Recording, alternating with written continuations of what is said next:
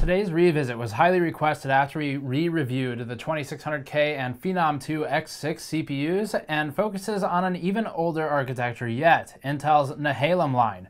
Initially shown at IDF 2007 and launched in November of 2008, this was originally bought before we did hardware reviews even and lived in a personal system for several years. The i7-930 model that we have released in first quarter of 2010 for $294, which was 1 year prior to the launch of Intel's Sandy Bridge architecture. Today, we're revisiting the i7-930 versus modern CPUs, Phenom IIs, FX, and Sandy Bridge parts, the last of which is arguably one of Intel's best architectures that they've ever shipped to the consumer market, and just barely followed Nehalem. Before getting to those, this coverage is brought to you by EVGA and their 1080 Ti SC2, which we've recommended fairly highly for its build quality and the ICX sensors, which are kind of fun to play with. You can check our full SC2 review for the 1080 Ti if you're curious to learn more, or you can click the link in the description below to find the product page for the 1080 Ti SC2. Nehalem was a big deal for Intel. It was the appearance of the i5 and the i7 lines, and the one we have particularly is the i7-930. It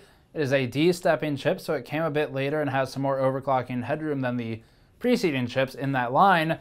But just after the i7-930 shipped, about 1 year, is when Sandy Bridge showed up. And Sandy Bridge performed so well that if you were an i7-930 buyer, you might have felt some buyer's remorse just a short while later. This was back when the gains for CPU architectures were much greater than they are today, perhaps the one difference being Ryzen versus FX, because AMD had, 5 years in between those, so of course they saw much greater gains than Intel does today.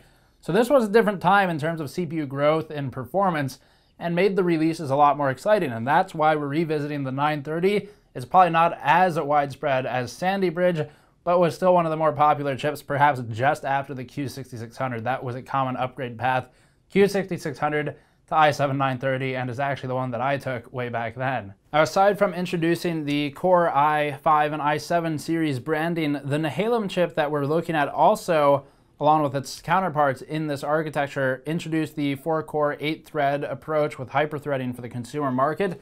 This was not the first time that hyperthreading appeared, but was its reintroduction after what was a pretty rocky launch period for the Phenom IIs with hyperthreading. Back when those launched, Phenom IIs had a whole lot of issues. So this was another attempt at it, and it worked out a lot better. The i3s came a bit later than Nehalem, but the i7s were on an x58 platform, so they were some of the earlier X series chips before we started doing weird things with X299 like we are today. From a historical perspective, the gaming CPUs on most our charts today will be competing with the $294 i7-930, including the $295 Phenom II X6 1090T and the $200 1055T, which launched later that year, just following the i7-930. The $216 at launch i5-2500K is also present, as is the $317 at launch i7-2600K, launched a full year later, and that provides some context for how the 930 was holding up in 2010. But when comparing these CPUs, it's important to keep in mind that the Nehalem architecture had already existed for quite some time. Now, for a modern perspective, from a quick search on eBay, there are multiple listings for i7-930s at or under $40 compared to the overly optimistic prices of $140-ish for 2600Ks, though we did purchase ours recently for about $80, luckily. There are even $65 1055Ts. So that gives us perspective. Our revisits are typically approached from a should I keep it perspective rather than should I buy it, but the i7-930 is selling cheap enough, less than a G4560 even, that it's worth putting an interesting spin on these results.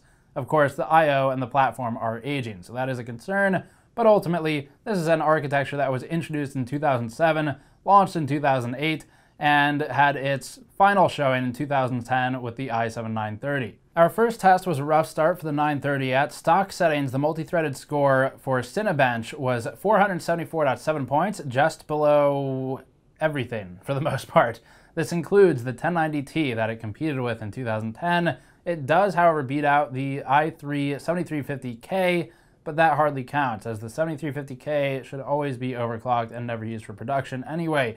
The non-overclockable and more expensive G4560 and i3 6300, and by more expensive we mean than a modern Nehalem chip, do lose out, but again, they are not designed for rendering. However, the 4 GHz overclock increased the score by 34% to 636.3. That new score isn't the highest on the chart, but it is higher than its successor, the stock i7-2600K. Single-threaded performance continues to be among the lowest on the chart, despite increased frequency, but this matters more in gaming than here. Let's move next to Blender. Blender's render time was reduced about the same, 24.7%, putting it right between the i5-7600K stock and OC scores. Other i5s, i3s, and the 6-core Phenom IIs do worse, as does the stock 2600K. More modern CPUs with greater than 4 threads all easily outstrip the aging i7-930. Starting off with our game benchmarks with an older title, more representative of the era, Metro Last Light at 1080p posts the Intel i7-930 stock CPU at 90 FPS average. Lows are at 63, 1% and 59, 0.1%, sustained reasonably well thanks to the 8 threads on the CPU. The 2010 i7-930 stock CPU is positioned just behind the 2014 FX8370 stock CPU.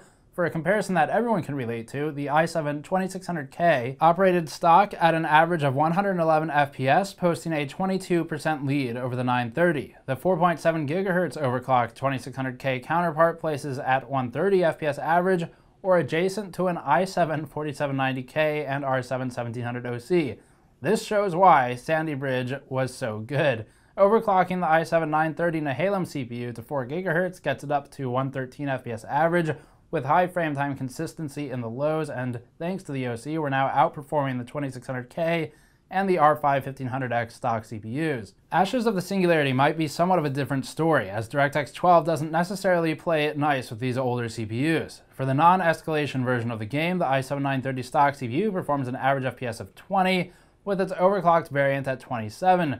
This ties the stock i7-930 with the FX8370 once again, and roughly with the i5-2500K. The i7-2600K stock CPU performs at 26.5 FPS average, providing it a 34% lead over the i7-930 stock CPU. Overclocking the 2600K gets it to 33 FPS average, which posts a lessened lead over the overclocked 930 of 23%. The closest Ryzen chip is the R5-1500X, which manages to maintain a 34% lead over the tired i7-930, though that lead is largely taken away when both are overclocked.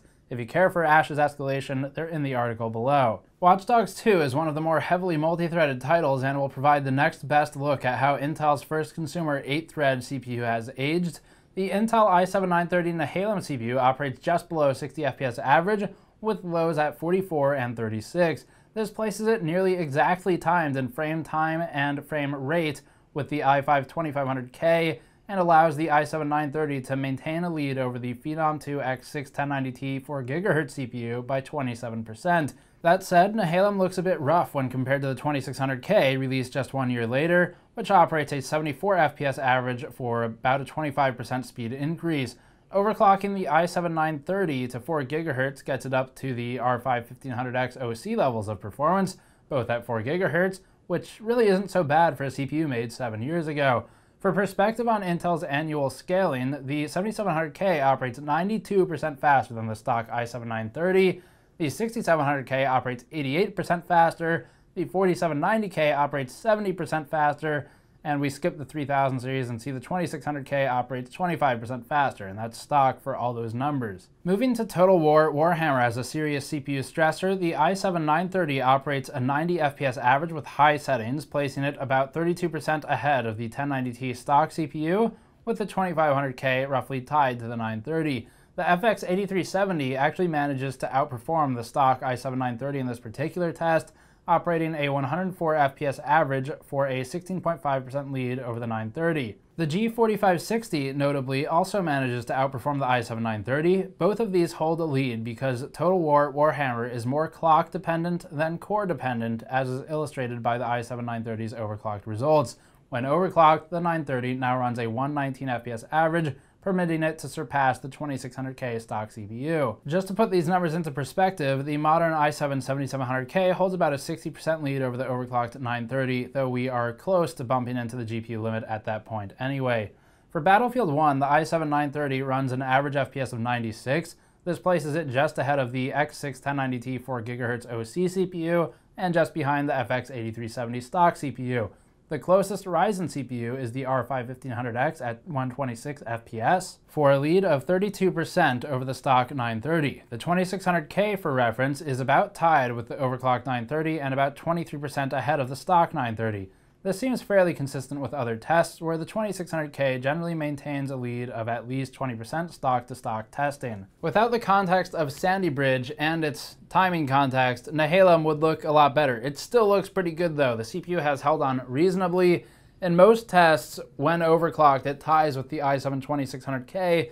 Overclocking gave us about a 20 to 25% gain in gaming and about a 30 to 35-ish% gain and synthetics, and you can find more of those in the article below. So overall, 4 gigahertz on it, not bad. That's about what people were pushing on air for the most part back then, and that is coming up from a 2.8 gigahertz clock stock out of the box. This was a later stepping CPU, so it did happen to do a bit better than some of the earlier iterations in the production run. But overall, looking at it today, if you own a Nehalem chip, and you're not just watching this because it's cool to see how old the hardware performs, if you own one, the question to ask yourself is, are you happy with its performance? That's always the question. There's a lot of the time we get questions of, should I upgrade? It's hard to answer that. There's always a reason you can find to upgrade. But should you? It depends on how you feel about the computer today. Is it doing what you want? If the answer is yes, then keep using it. It's fine. If the answer is no, it's holding you back in production tasks or in gaming, you're not getting the FPS you want, then we've got all the numbers for you in this video so you can make the comparison to the 930 versus the newer stuff. Ryzen is out, so Ryzen certainly changes things up from the FX series if you've been out of the game for a while. The R5 CPUs are a very good value versus something like an i5, and will give you more production mobility. And then the i7-7700K still does quite well for a pure gaming build. If you're a gaming purist, you're targeting something like 120, 144 FPS, then the i7-7700K is worth looking at. X299 is also out. We have plenty of coverage on that. And Threadripper's next. So that should more or less catch anyone who's been out of the game for a while up to the current market, and then give you some keywords to look for on the channel. We've covered all that stuff by this point, other than Threadripper, which is TBD. So as always, thank you for watching. You can go to patreon.com/gamersnexus to help us out directly, or you can go to store.gamersnexus.net to pick up a shirt like this one. We have tribal ends as well. And as always, subscribe for more. Thank you for watching. I'll see you all next time.